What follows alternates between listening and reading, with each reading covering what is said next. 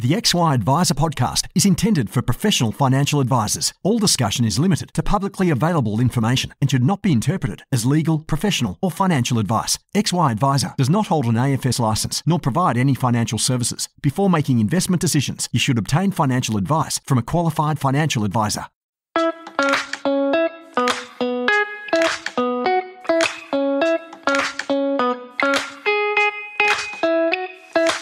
Ben Nash here. I'm a co-founder at XY Advisor and founder of financial advice business Pivot Wealth. My business baby I started from scratch a bit over 6 years ago. In that time, I've leveraged some of the learnings of the XY community to scale the business and become one of the better known financial advice businesses for high income accumulators. You can join me each Tuesday as I have the privilege of interviewing some amazing people where I'll selfishly be able to continue my personal journey to improve every aspect of my advice process, and hopefully you can learn a few things on the journey as well. Jump over to xyadvisor.com if you haven't signed up already to share and learn from other advisors, or simply download the app. This episode is brought to you by Australian Retirement Trust, a fund that's more super for you and your clients. With more than 2 million members and over $200 billion under management, they have more access to super smart investments at home and abroad. They're committed to working with over 4,000 advisors and delivering a world of investment opportunities to help your clients live the retirement they want. Visit australianretirementtrust.com.au/advisor. Includes super savings and Q Super FUM and members at June 2022. Hey guys, Ben Nash from the XY Advisor team, and today I'm pumped to be here with Josh Dalton. Josh is a principal and financial planner at Dalton Financial Partners. They're based up in Vegas and have been going since about 2012. Josh, thanks for joining us, mate. My pleasure, Ben. Thanks for having me on the show. Mates, I know you get up to some pretty interesting stuff, so I'm keen to dive into that. But I thought maybe a good place to start is to talk us through the sort of high-level version of your advice journey. High-level version, hey. Well, I say we've been in business now for 10 and a half years. We had a big Gatsby-style party last year to celebrate the 10-year anniversary. Nice. Hard to believe it's been that long, but I think it was 2007 to 2012. I was in the Commonwealth Bank. Started Dalton Financial Partners at the beginning of 2012, just after I got married. Wife backed me on that, God bless her. And we had a handful of existing relationships that we could take with us, a couple of accounting relationships, and it was probably enough to get us started and take that chance. So it was a lot harder, I think, back then to get new client sort of inquiries. And I remember that first couple of years just scrimping. I mean, I got some pretty interesting sort of legacy clients that's on the books from those days because, pretty much my only criteria for onboarding you is that you had a pulse. But I'm sure a lot of guys have been through that part of it. And, it was just a lot of scrimping, working from home. Then I went to a serviced office and then a shared office and gradually got my first employee. And I guess we kind of just went along for a few years and maybe 5 years into it, probably a fairly big turning point was attending one of Jim Stackpool's Certainty Advice workshops. There's a plug for Jim. I'm sure he'll appreciate that. But that just kind of got me into the whole project management style of financial planning, where we were looking at their whole situation. We were focused a bit more on lifestyle aspirations. It also moved us away from asset-based fees to initially a hybrid model and then a full fixed fee model. And we pretty much doubled our revenue the following year. So it was a real linchpin sort of moment for us. So the way that worked is we just started charging clients properly. We gave them more value. And we also lost a lot of clients that weren't suitable or profitable in the business, which was kind of weird leap of faith. And it's just been kind of onwards and upwards from there. I guess the industry's moved a lot towards higher net worth, but that was probably somewhere we were always heading. We always wanted to be kind of like a family office type business. And that leads us to where we are today, doing full-blown comprehensive advice, mainly for high-income households, established business owners, self-funded retirees, and people receiving large inheritances and compensation payments. Nice. And how you mentioned the transition from asset-based fees to full fixed fee for service and some of the results there that happen. I know for me, I did that probably about 2 years into my business. And I found it quite challenging because it's one of those things that when you tell, so I think we were charging maybe 0.8 or maybe it was 1%. I can't really remember exactly what the number was, but something around that. But there's a funny thing in people's minds where they think 1% sounds like not much, but $3,000 sounds like a lot. Yeah.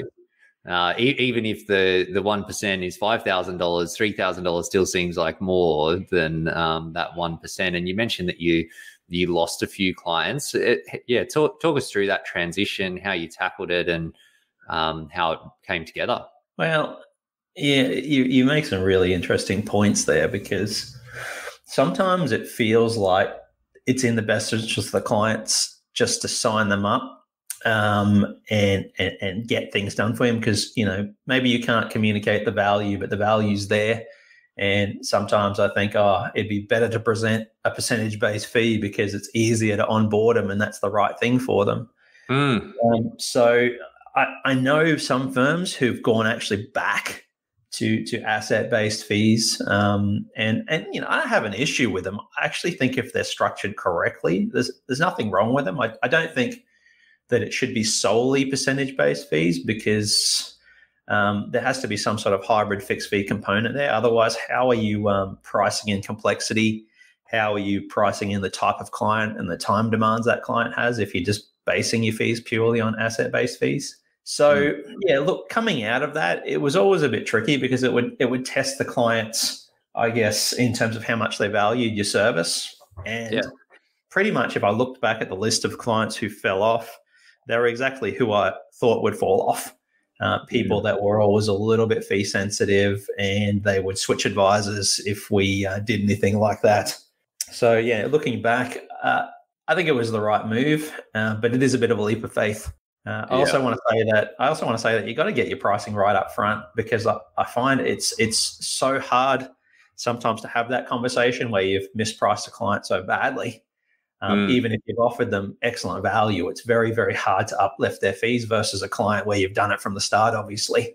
Yeah. And it's also a totally different relationship, because when I look at some of the clients I've got from the early days where I had to kind of sell them and it was a percentage-based fee, I feel still they kind of treat us like a bit of a gopher, go get this, go get that, do this for me. It's a totally different relationship. That's very hard to change the dynamic of that relationship once it's established. Whereas, totally different relationship with clients who've come on with the strategic advice proposal with a fee that hurts a little bit. Those clients tend to respect you a great deal more. It's a totally different relationship. Yeah, totally. I've gone through a number of different sort of iterations on our pricing. And as you say, every time you have that conversation with clients, it's a challenging one, and that's something that's always been a thing that makes me think that buying a book of clients, that sounds like a total nightmare to me, because I feel like I just would have to have that conversation 100 times with someone that's bought into one model, and then you're changing the model on them. And we actually just did this recently, and probably about just over 12 months ago, and realized that for our more complex sort of higher end clients that we were pretty significantly undercharging for the level of complexity and the level of support that we were delivering. And we ended up close to doubling our fees, which were already about $1,000 a month. And for those conversations with clients, it is a real challenge, because they're used to paying at some level. Whereas for our new clients that come through now, when they fit into that bucket, we just say, well, this is your bucket. And then they understand, they buy into it, or they don't. But when they choose, then that's just the choice that they've made, and you just sort of follow the bouncing ball from there. Yes. Josh, what have been some of the biggest shifts for you guys? You've been in business for 10 years. You mentioned one thing there around the pricing, but what have been the other shifts for you guys? Look, In regards to other shifts, I'd say that over the last 5 years, we've really moved away from a focus on assets under management to more of a firm that's focused on strategic advice. When I talk to some other planners in the industry, they still can't get their heads around that we might be charging, a client $25,000 to $30,000 a year for advice, but they might only have $50,000 in total assets under management because the advice might be more around structured sort of planning around estate planning and business planning advice and getting themselves organized and getting cash flow heading into the right buckets. So they might just have a really big income, but no assets to really play with yet. So there definitely has been a big move away from traditional financial planning. And that's provided a bit of a challenge because when, you go out there looking for other advisors, they're used to that more traditional sort of model. And to go back to your point around the buying books thing, I totally concur with that, as in it just wouldn't make any sense to me at all, because how do I even know if I like these people? Why would I pay for somebody? And then I find that I paid for somebody that I hate working with. And, on our sort of model, this is a bit of Jim Stackpool sort of stuff, is that, our successful conversion rate for us is probably 2 out of 3 clients coming on board. And he always said to me that if you're signing up everybody, you're probably too cheap. Yes. If you're signing up a very low percentage, you're probably either too expensive or you're not delivering the value clearly. But, traditional models are focused around winning clients. And I still have had experiences where I've lost a new client because somebody's come along and discounted to win that business. And obviously they weren't the right sort of client for me in the first place, but I just think that's crazy. And it's going to come back and bite you in the ass at some point. Yeah, well, I think if you're competing for price-sensitive clients, you're always setting yourself up for challenging conversations. And I was fortunate to have a good mentor early on in my business career, and I had a client that we did heaps of work for. Like, there was so much work. There was a wind up of an SMSF, and there was personal debt, and they're like all this stuff going on. And we bent over backwards to work with this client. And then they ended up exiting, and I'd priced the services because I wanted to do something that was going to be reasonable and affordable for them in the position that they were in, knowing in myself that I could deliver a ton of value. And then I could see the potential for us to build a good long-term relationship. But when they left, I realized that I'd done all of this work and hadn't been appropriately compensated for it. And the piece of advice that I got from my mentor was to say, you got to make sure that you're always charging commercially, so that if someone does walk away for any reason at all, that you're not, pissed off with yourself or pissed off with them, or, bothered that you haven't done the right thing. And ever since that point, I've always priced accordingly. We don't do discounts, and we work with a lot of people that work in tech sales, and they're generally pretty shrewd sort of negotiators, and you'd get the odd one that would press us pretty hard, but we don't discount for anybody. Everybody pays the same price, and that way we know that no matter what happens, at least we're charging appropriately, which is something that I get a lot of peace of mind in, particularly as the business grows and you're working with more and more people. Yeah. Josh, what have been some of the things that haven't changed for you guys? I guess when I started this business, I can't quite remember what it was called. I think it was called the Grant Study. And this was about this old Harvard study about, I believe, tracking these sort of Harvard graduates over their careers and what happened. Yeah. And I don't know if you're familiar with the Grant Study. But, I have heard of it, yeah. Yeah, it was a long time ago, but I remember it was part of my philosophy and probably something that stuck. And then when they look back, they talked about in their careers and lives what was important, and it was always relationships. So I think although I've been guilty of shiny object syndrome in the past and thinking about scaling up and all that, it's always been an important philosophy to me to be important to a small group of people, adding a lot of value to a small group of people rather than adding a little value to a lot of people. That's why we've kind of stuck with this whole boutique approach of, hey, everybody here knows your name. Everybody has a sort of custom strategy here. We're picking the sort of clients that our service offering matches. And that probably hasn't changed from the start. Obviously, we had to just take what clients we could when we began, but it feels really good now to be able to, 70% of the inquiries that we get at the moment, we turn away. We are looking to partner up with probably a younger firm or maybe a sole trader who's looking for a potential referral source where they want to deal with young families and young accumulators. We had a deal recently that fell through that was with another young financial planner. He didn't end up being the right fit for us, but hopefully we can find the right person. So just trying to stay true to that model of high level of service, boutique, smaller group of clients.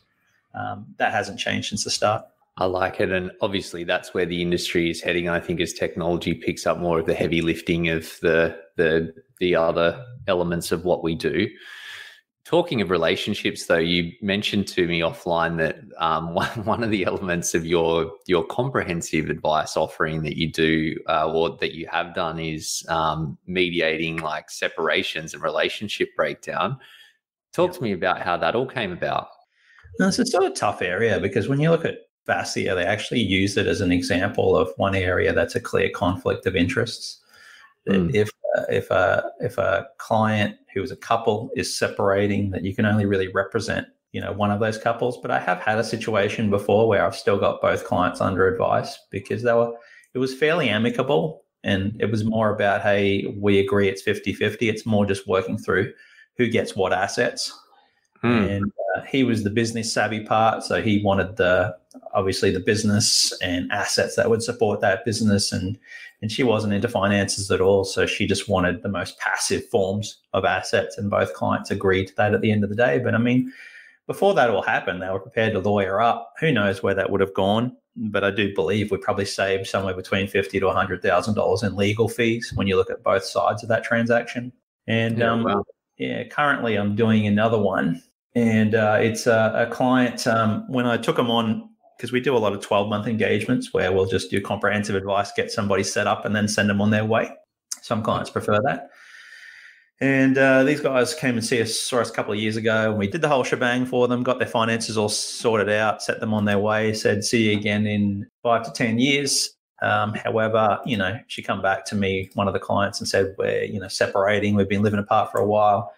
And we're just going through the process with lawyers at the moment. I need your help around as a relatively large estate, a lot of investment properties. And she said, I need your help to kind of figure out what I should be taking out of this, which assets I should be targeting, what can I afford to keep. And we ended up engaging services. And part of that ended up being mediation because I had a decent relationship with the partner. But in the end, when I contacted him, I reached out to him. He said, I definitely want to limit legal fees, Josh. I'm not greedy. I only want a certain amount from the separation. Can we catch up and keep this informal? So I basically come to the coffee shop as her. I've made it really clear to him that I'm representing her, but she's obviously not in an emotional state to meet one-on-one with him. They haven't talked for a long time. But rather than getting really messy and going back and forth between lawyers because they're already kind of booking in this sort of structured mediation, we're just trying to keep it fairly informal to start with and see if we can get fairly close on the splits that they both want. And that minimizes a lot of this back and forth. Because, you could spend $1,000 on just writing to a lawyer and a lawyer writing back just for a really, really simple conversation that can overcome that. And how do you charge for something like that? We have a fairly detailed pricing model now. So we work on different blocks of advice. So, we've got standard sort of charging for things like superannuation investments, insurance and estate planning. With things like these more unique sort of situations, we just kind of give our best estimate of what time's involved, but we normally quote a range. So I'll normally quote to the client, say, this is your fee based on this much time. And the client will normally try to work towards keeping it to that much time. So they'll do their part. And if it blows out, we just reserve the right to increase our range. Interesting. And how much time and what would it cost to do something like that generally? Look, once you've been through it a few times, it's not too bad. But in terms of the component for I guess, reviewing her entire financial position and a little bit of mediation between the parties. I think her total fee for the 12-month engagement was about $19,000. The mediation was kind of a bit of an unknown because it was unknown at the time whether he would actually come to the table with me. So the fact that he has will probably expedite things a little bit. Yeah, it sounds like a really interesting piece of work to work on for sure. Well, it just beats talking about super and insurance every day. What do you mean, Josh? Come on. Mate, what are you guys focused on as a business at the moment? At the moment, it's been interesting because we have 3 advisors in the team, and we've been trying to push to that 4th. We did hire our 4th advisor in 2021, but unfortunately, it didn't work out. He wasn't the right fit for us in the end, so we kind of changed our model this year to more support the advisors in the group already by handing off a lot more work to the associates, getting a bit more focus on supporting advisors and freeing their time up. I think, our focus at the moment is probably the next step in terms of growth and just becoming a lot more efficient as a business. There's a lot of processes that have caught up with us, so to speak, where they're sort of legacy processes that we haven't dealt with. And then all of a sudden our invoicing is just taking forever, or claiming non-concessional contributions for clients at the end of the year is a nightmare because we didn't have an orderly process, because before it was just a handful of people. And all of a sudden it's 50 to 100 people, and it's like, what? So a lot of it at the moment is probably ironing out a lot of efficiencies. I've got a really good team at the moment, really happy with the team, and the culture here is really good. And once we get those efficiencies sorted out, we'll probably look at the next step in growth for us, which is probably to find that 4th planner. Yeah, it's amazing how quickly your processes get out of date in just general course of doing things. That we've actually just recently implemented a monthly look through at our processes to just tackle them each in turn. And it's amazing how many things come up that in a relatively short amount of time you say, well, that step's changed, or that thing doesn't need to be there, or this other bit's missing now. Yeah, it's tricky to keep up. We're fortunate in that we only really have 4 main processes that drive almost all of our activities. But even then, it's one of those things that you can't stop focusing on it. Otherwise, it just sort of gets away from you. I think this is the challenge as well with, like, if we were a business that operated on a bit more scale and we had more limited services, it's a lot easier to lean up and get our processes right. But because there's so much customization with these clients, we do charge a premium for that, and we make them aware that they're being charged a premium for that. But there's a lot of non-standard sort of tasks or things that pop up that are brand new that are presenting real challenges. Josh, what would you say, what's been the most challenging part of your journey in business? Trying to this probably goes back to the question you had before around the whole growth story and changes in the business over time, is when people used to talk to me about culture, I just thought, well, what is that? It's not even like relevant. And it isn't relevant when you've got 2 or 3 people. But when there's like 10 or 12 people in the group all of a sudden, the biggest challenge in the last few years has been culture.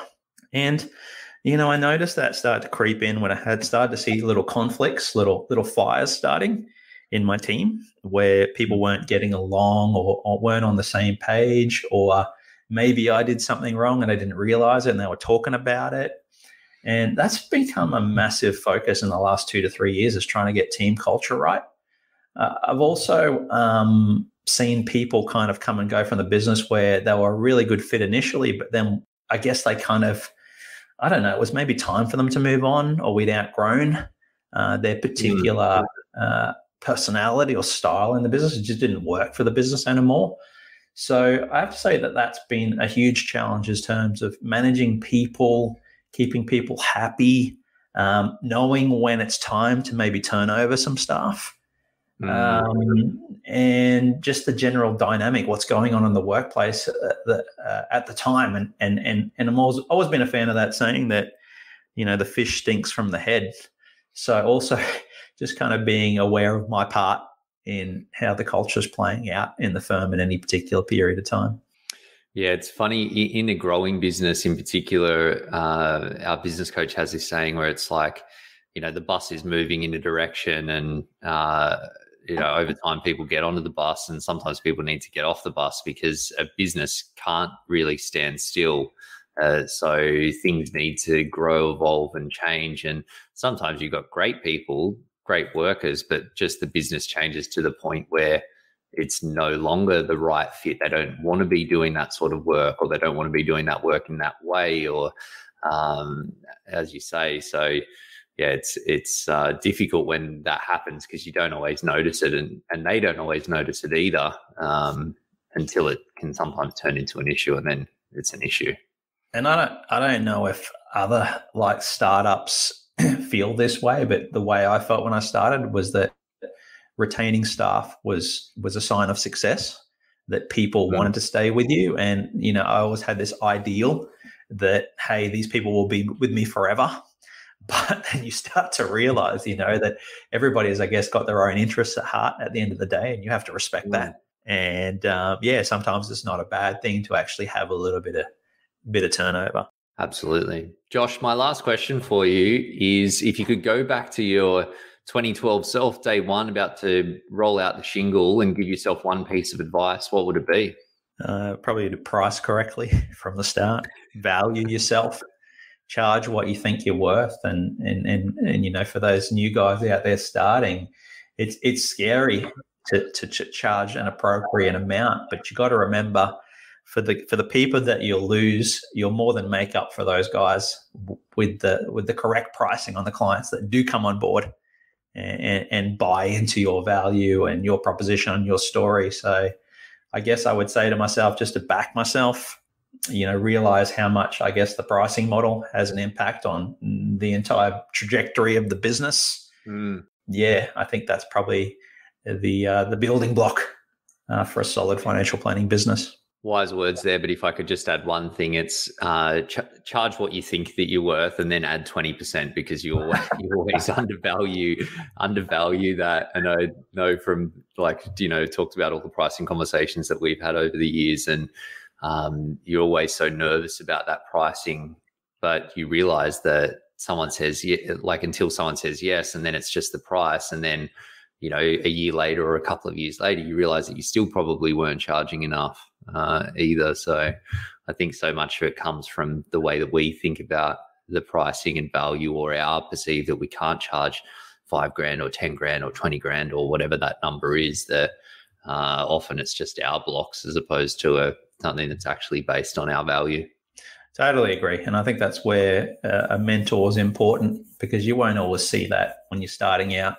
You probably need someone to pull you in line with reality and what it takes, and also get you thinking about, what signing these clients up at this price means in 3 years' time for your business.